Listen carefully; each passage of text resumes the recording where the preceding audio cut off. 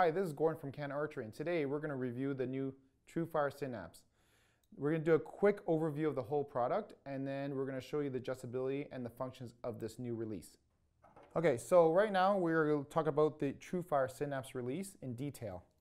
Now, as you see here, right away you're going to see the indication of tension and travel. Compared to most releases, this actually has a lot of tension and a lot of travel. It goes from 1.25 ounces to 20 ounces of tension, and the travel is quite a lot of adjustments as well. Now I have it set right now at a really low setting, but you can play around with it until you get comfortable with it. I'm going to show you a little bit about the barrel adjustment and also the lever adjustment here. The barrel adjustment is done with just loosening up this Allen key in there, and once you loosen that up, you can rotate it any angle you like, left-handed or right-handed.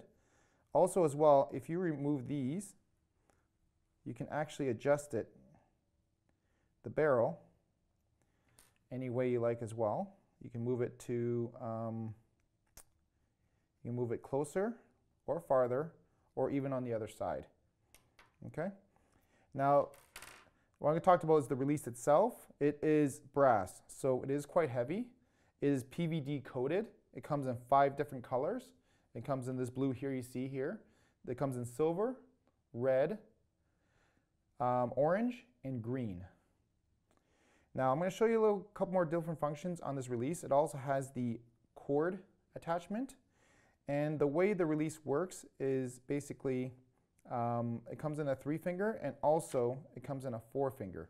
And I'm going to show you how to change this from a 3-finger to a 4-finger. It's very simple. All you do is remove the back set screw that holds the 4th finger in. Once you remove it, you're going to pop the pin out. So there's a pin that goes on the bottom of this. Pop the pin out, and the pin will drop the 4th finger out. Now to put the other finger attachment in, you're going to loosen the screw, and you are going to put the set screw into the new 4th finger, and I'll show you the reason why you need to do that. Okay? Once you get that done, you're going to drop it into the new release, and you're going to put the pin back in. Okay? Now the reason why you need the 2 set screws in there is I'm going to show you. You can adjust the level of how much this rocks back and forth by just turning the 2 set screws until you find a balance point where you want this 4th finger to be. Now if you look carefully here as well, there's also gradient lines on the back here. It kind of tells you where you are in relative to the angle of this 4th finger. Other functions of the release as well is the cocking mechanism, so it's very simple. Similar to other releases, the jaw is open, you close the jaw, you press the reset button, and the jaw stays locked.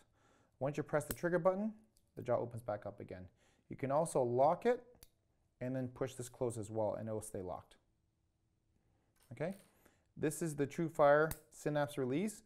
The next thing we're going to do is we're going to bring it down to the range, and we're going to shoot a couple arrows with it.